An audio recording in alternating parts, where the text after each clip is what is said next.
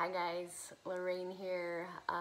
So thank you for signing up to be a part of this community and a part of the newsletter for the District Yoga. So much support when I launched that. I hope to grow this community, again, both online and then if you're local to Lodi, California or the Sacramento area, love to connect with you in person. I do teach at Flow and Function Yoga here in Lodi, so if you ever want to catch a class for me, find me there as of right now. Again, I just wanted to say thank you for being here, bringing your energy into this community, and then I just want to share a couple things. So I'll probably be doing this newsletter about twice a month, so be on the lookout for something from me.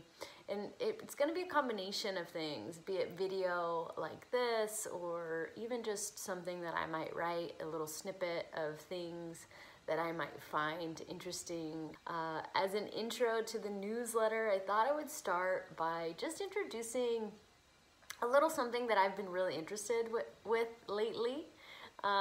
It's called Myofascial Release. And some of you are probably knowledgeable of what that topic is, but if you're not, in layman's terms, it really just means a self-massage technique. It's really just a technique that you can utilize to help alleviate pressure or tension in certain areas in the body. And today I just wanted to show you two places in the body that I like to roll out pretty typically throughout the week, whatever's kind of affecting me. It's really nice to find these techniques that are just quick and easy to do to incorporate into your daily life. So first we're gonna roll out our feet. And the reason why I'm choosing the feet first is really it's my go-to location to roll out. And I say roll out because we're going to utilize a ball, either a tennis ball or even a lacrosse ball if you have one. I will say that the lacrosse ball is a lot more pressure, so if you're not used to rolling out or if you're new to myofascial release, please opt for the tennis ball. If you'd like to invest in a yoga therapy ball, there are lots out there. Rad is a good one if you'd like to purchase one. So find what you need, but tennis ball works measures. Works perfect. We're gonna start with the feet. We're just gonna bring that ball onto the mat. I'm gonna turn off to the side so you can see me. And then we're just gonna find, you know, that middle section of the foot here. Just kind of start out to feel the pressure, especially if you're new to this practice. You want to just start to feel that pressure in the feet. If it's ever too much, always alleviate or lighten up the pressure that you're pushing onto the ball. But we're just going to roll that ball the length of our foot. I apologize, I have pretty flat feet, so a pretty straight foot there, but just roll up and down as fast or as slow as you'd like to go. Maybe adjusting the footing if you need. And then I'm in the middle of my foot right now, so I'm gonna switch that out. I'm gonna roll on that pinky toe edge of my foot, which to me is the hardest. I don't know if that's because I have flat feet, but I'm gonna roll on that side just back and forth. Again, fast or as slow as you'd like to go. If you need to stay in any place, that's always welcome.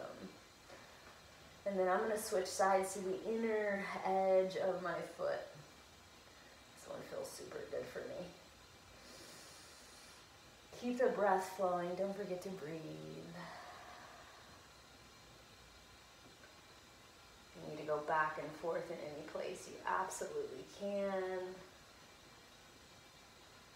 And then once you're done going back and forth the length of the foot, we're going to bring that back towards, you know, the middle of the foot. And then we're just going to roll side to side. So find what kind of feels right for you. Just rolling side to side again, as fast or as slow as you'd like to go. I like to start off, you know, with the length of the foot a little slower.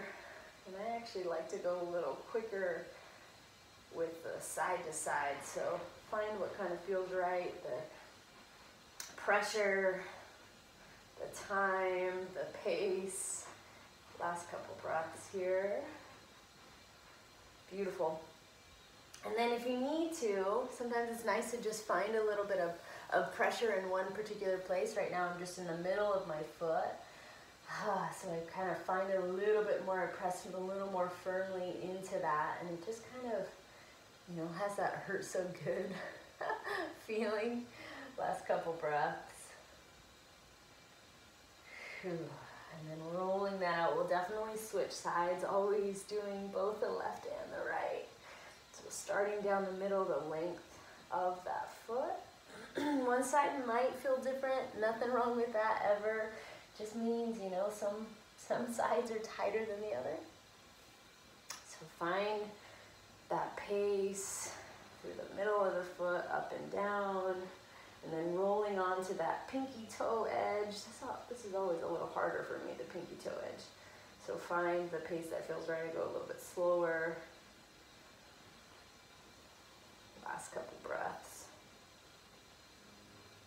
And then we'll switch sides to that inner edge of the foot, starting from that toe, rolling all the way back. Beautiful. Last couple breaths. And then bringing that back towards the middle of the foot. We're going to find those zigzags on this side. Again, making the adjustments as you need, how you need. Whoop, you might lose the ball a couple times. Nothing wrong with that. We just find it. Maybe some circles too. Those are always nice to do. Last couple breaths. And then I'm going to find a little bit of pressure in the middle of my foot. I like to press my heel down a little bit while I'm doing that. But again, it might be different for you than what's for me. Nothing wrong with that. Last 3, 2, 1. We'll roll off of that. Move it off to the side. So that one's really nice.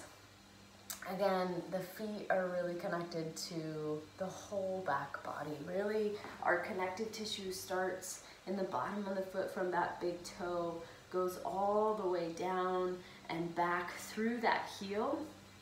And then from the heel, again, it goes through the calf, the back of that thigh, up through that spine, the length of the spine, coming up through that head and neck. And then it comes all the way up and then to that focal point, really that top or crown of the head. So if you have low back issues or any tension in the head and neck, if you get migraines or headaches or anything like that, rolling out the feet is a great technique or tool to use and start to incorporate into not only your daily lives, but into your practice as well. So that's the first one. The second one, we're going to roll out the shoulders, really in between the scapula and the spine. I'm doing this in my class this week. There's still one chance to see this routine Sunday, so hopefully I see you there. But we're going to, again, I'll turn around so you can see, place that tennis ball in between the spine and the scapula. We're going to roll maybe up and down on it, maybe side to side. We're going to find those pressure points and just kind of roll through them. So find your way to almost like a bridge pose, coming onto the sits bones, feet come about hips width. We're going to bring that ball with us. And then I'm going to start on my left side, if the ball doesn't roll away. Again, finding that place in between the spine and the scapula. You might need to roll up or down, depending on what kind of pressure feel you like or a place that you like. Oh, I found a nice one here. So I'm just going to roll side to side, maybe roll along that scapula. And then you're pressing through the feet, maybe lifting up the hips if you want a little bit more pressure. And we're just rolling onto that ball here. Came up a little high. If you need to make any adjustments, you can. If you need to stay in any place, always welcome. All right, last couple breaths here. If you want a little bit more pressure, lift the head and neck up. And then maybe roll roll there. Last option I'm going to give you is just a little bit more. We're going to, you know, find a nice self-hug. Give ourselves a big, big hug. Again, finding that ball between the spine and the scapula. Lifting the head and neck, and then rolling on that ball. Again, you can go up, you can go down, side to side. Just finding a pace or place that feels right. You need to walk the feet in, absolutely. And then just rolling through, finding those areas of tension that we can hopefully release a little bit. Last few breaths. Beautiful. Last 3, 2, and 1. Release the hands, release the hips down to the mat. Roll off to the side. Remove that tennis ball or yoga therapy ball. I'm not going to do the other side, but always switch to the opposite side. So if you did the left, we'll do the right. Again, those are just 2 wonderful myofascial release techniques that I like to use. I hope that, you know, you take them with you. And, you know, again, if there's some that you don't enjoy, we can just leave them off to the side. If you do enjoy them, please start to incorporate them into your yoga practice. I wish you so much health, so much wealth. Thank you for being here. Namaste.